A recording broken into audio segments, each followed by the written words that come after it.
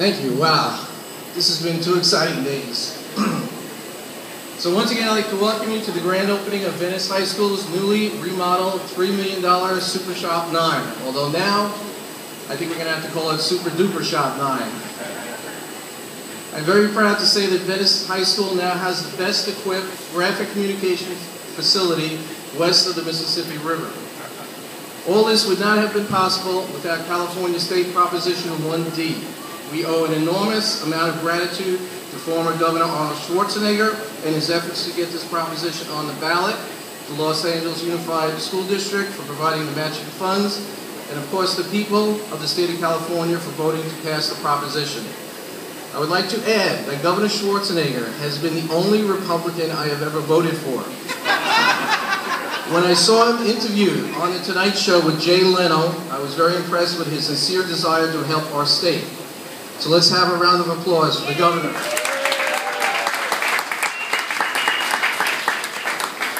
And I just quickly like to add before I bring up the governor, one final thought from me. If any of you have heard the rumor that print is dead, all I can say is you ain't seen nothing yet. Print is alive, it is very much alive and well at Venice High School in Super Shop 9. But now I'd like to introduce the former governor of the great state of California, Governor Arnold Schwarzenegger.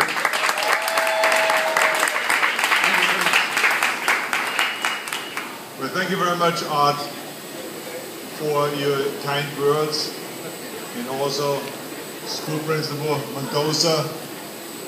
I want to thank her also for her great leadership, and for both of you, Art Lindauer, great teacher, and the school principal have invited me to come here today to look at the printing shop and all the great work that's being done here in this school at Venice High. And it is because I fought very hard during my administration to rebuild our schools and to elevate our education system. And so we passed in 2006 infrastructure bonds, but I made it very clear to the politicians in Sacramento that they will never sign any of the bonds if we don't also have money available for career tech education. Because I was a very strong believer always that we have to pay more attention to career tech education, to vocational training, simply because not every person is interested in going to a four-year college. So Venice High is one of those very special places. There are many in California, but Venice High is one of those special places where they get the kids ready for a four-year university and for higher education.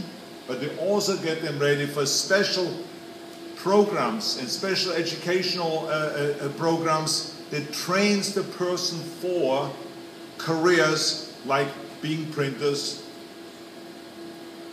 Kids also want to become chefs, computer technicians, mechanics, bricklayers. There's thousands of jobs that we need out there that is not directly related to a four-year university.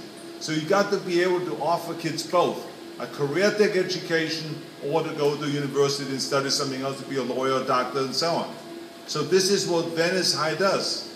And this is what I wanted to do as governor, is I wanted to put more emphasis on career tech education so we don't lose that. There was a time, as Art was reminding me, there was a time when all of the schools in California had career tech education, and then all of a sudden the funding dried out and something happened where all of a sudden that did not become a priority anymore for this state. But this school is a perfect example of what can be done. And when you look around here and you watch the kids learn how to print, and you watch the dedicated grown-ups and the teachers, especially Art Lindauer, who has done such an unbelievable job for many years to teach kids how to print, and then to go and to fight for this money.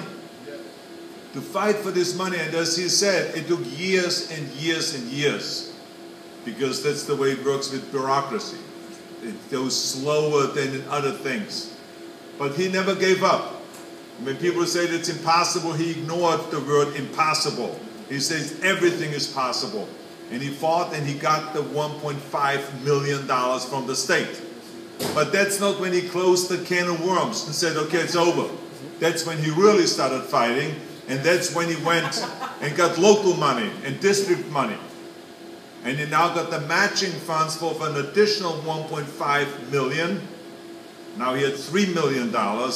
And of course you can see this $3 million right in front of you. I mean, not only did they use that money for fixing the toilets and some of the broken down things in the school, but they really got the best of the best equipment in printing. So they leaped forward literally 40 years, because I was here at Venice High, because I had some friends that were teaching here in the late 60s, early 70s, and I saw the equipment they had then. That's the equipment they had up until very recently. And now they jumped ahead decades. And now they have the most sophisticated equipment in the world. And of course, as you said, west of Mississippi, I think you don't have to limit yourself and forget the Mississippi completely, just say the best equipment in the United States. Because this school had teachers that had a vision, and they were passionate about children, and they saw what could be done if they have the right equipment. And so this is why I'm here today. I want to thank you for inviting me, and to think about the person that really has pushed for that money on a statewide level. And I wanted to be here to let you know I know who are the people that have pushed and fought hard for that money. And you too, and many others, of course, that helped right along the way, have done an extraordinary job. And this is what I think it's all about in this state and in this country. We got to think about our children. Our children are the future. They're the most important thing. And they don't have anyone fighting for them. So it's great when you see actually people stepping forward and fighting for our kids. Because so many people in Sacramento always fight for what's best for the grown-ups. You know, that they have the perfect pension, and they have the perfect salary, and they have the perfect this, and the perfect working conditions, and all this, which is all good. But let's never forget our children. They are the most important thing. So thank you to both of you for the great work. Thank you.